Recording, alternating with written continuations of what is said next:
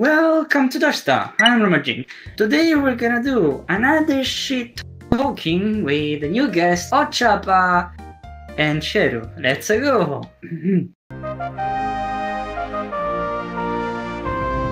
Sheru and Ochapa, what do you think about UK leaving the EU? They already left.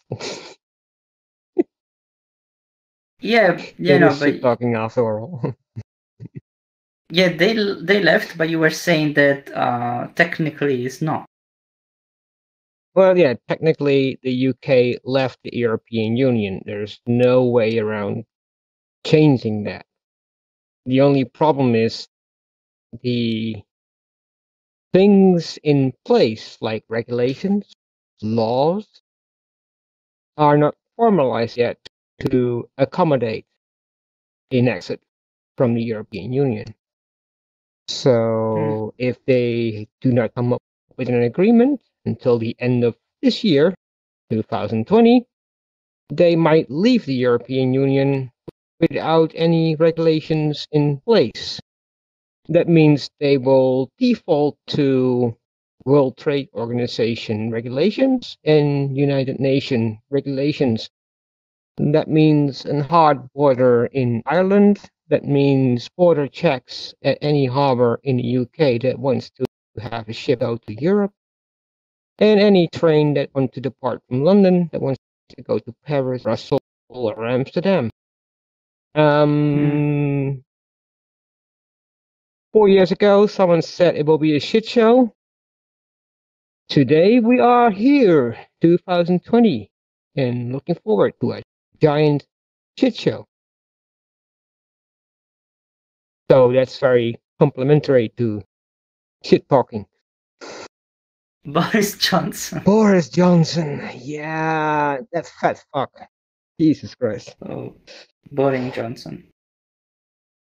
Boring Johnson. No, he's not boring. He's full of fun. Like, oh, really? Okay. What's that right? We're missing a Japanese guest.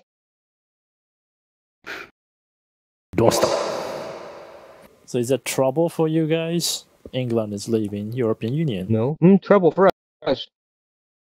From perspective of Europeans, the UK leaving the European market is inconvenient, at the least. Well, I mean, that means I can't visit. No, for me, I don't care about the economy, but for a travel purposes, now I need a visa to get there. Why the hell do you want to go to UK now?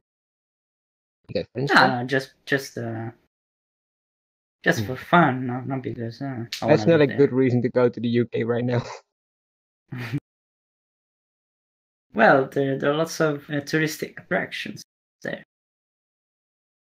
Yes, they have. Yeah. If you're a Harry Potter fan, yeah, we'll have a big deal in the UK.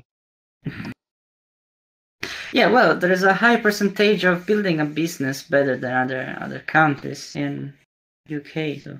In the UK, why do? Yes, that's really interesting from a Dutch perspective.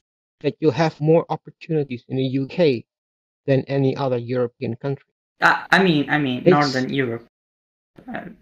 Northern Europe in general, yeah, but like the same thing with the immigration problem in the UK in the European Union. It's like people get into Europe, so they should be in a position like fuck yeah, we're in Europe and we can apply for European visa, like. We should get European statusship, and we should get European. Like I'm a person who is trying to escape from my horror country, and I want to live in Europe. But then these people are in Europe, and then they're still trying to get into the UK. I'm like, why? Like the grass is not greener in the UK than anywhere else in Europe. Why the hell do you want to go to the UK? The UK is like a big magnet for people. I don't understand. No, because once something gets locked down or difficult to access, then it becomes more valuable.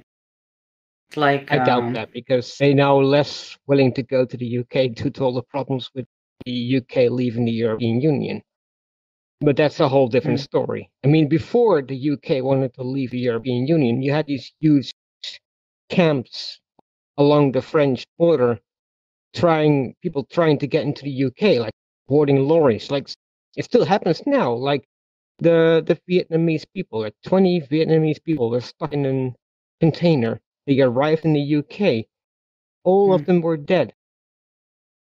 And I'm like, if you're in France, like a nice country on average, not the best country, but a nice country. It has decent weather, decent people. And then you want to go to the UK where it's like shitty weather, bad food, and a country that wants to leave the single biggest market in the world. I'm like, why the hell do you want to go to the UK? What is the draw to the UK that other European countries do not offer? I'm really surprised about that. I really don't understand. Well, I am lost for words. And our Japanese friend is on again. it's the accent. I like the English accent there. Accent? That's really shit talking. No, it's true. You like the English accent? Okay. Yeah, I like Good like afternoon, the Star. Would Scottish you like a accent. glass of water? Yeah, like I like the tea Water. time at 5. Tea. Yeah. High tea? Yes, of course, Yeah. my lady. I will provide you with high. I also like the MI7 Romadine in is the host. Britain in England. Also, they have cute You girls watch too in much England James as well. Bond videos. Yeah. Romadine, Samurai, I now understand what you're saying. He likes any girl. Any girl's cute. I get it. You know, I'm how would you call this Like type with of people baseball, I like get it. me? I am like, you know, unity gets Multitasking? democratized, same as me. I'm democratizing person. Yeah. If you So would, I like no, you're everybody. not democratic.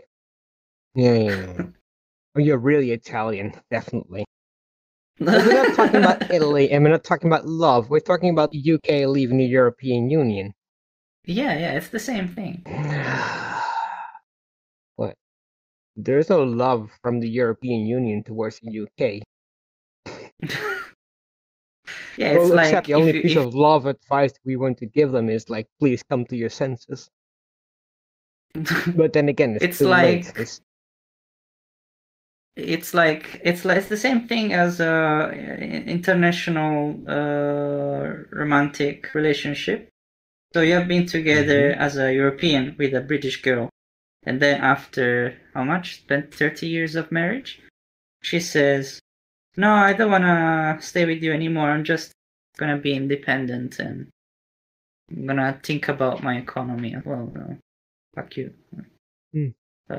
I'm the European. She is the British. So she's not gonna be dependent on me anymore. Yeah. So she wants to find her own job and blah blah. Same comparison. Yeah, but then not realizing that he will give up the house, he will give up the current job because he has to move places, so she can't have the same job again. Otherwise, she has to travel too far. And that means that she won't get awesome sex at night. That means she won't be having any travel benefits because you work for the same company. She will be kicked out of her own social security because your security from work no longer works anymore. She will be removed from your own insurance deposit, so you can't access that anymore. That means your bank account is split in half. That's not going to work either anymore. She'll have off funds. Basically, she's screwed, and this is a relationship not about love. I know. Well, the UK doesn't love European Union. Yeah, it's about money. So even though all the warning signs says you should stay with the EU because big money to be made, she, against all good advice, left the European Union. That's indeed very romantic. I don't know. The reason why they end up like that is because they follow the Trump politics. And now... I think they follow their dreams, and their dreams are made of unicorns. Oh, okay. It's like this entire, like, 5 years ago, everyone said, "Ooh, it's Project Fear." Like, oh, you're trying to scare the UK into not choosing to leave the European Union. And now, 5 years later, it's 2020. We realized that it's actually Project Reality. Like, all the things we talked about in the past, they actually came into fruition, and now we're stuck with this giant mess. Like the unsolved issue in Northern Ireland, the unsolved issue with the border checks, the unsolved issue with all the financial England institutions. never wanted to leave. I mean, British people never wanted to leave England, in my opinion. So they just... Some teenagers said they just didn't want to put the wrong cross on the wrong vote just because they didn't know what they were doing. And now they ended up dividing the country, the Europe. Doorstop. Yeah, then conclusion, please. Conclusion. Fanculo. Fanculo. Yes, I agree. It's shit talking after all. It's fanculo. Fanculo. Completely fanculo. They should never have voted to leave. Oh. I got a good question for you. What are your predictions in 10 years? What will happen to the UK? UK? Yeah, in the upcoming 10 years. Same thing.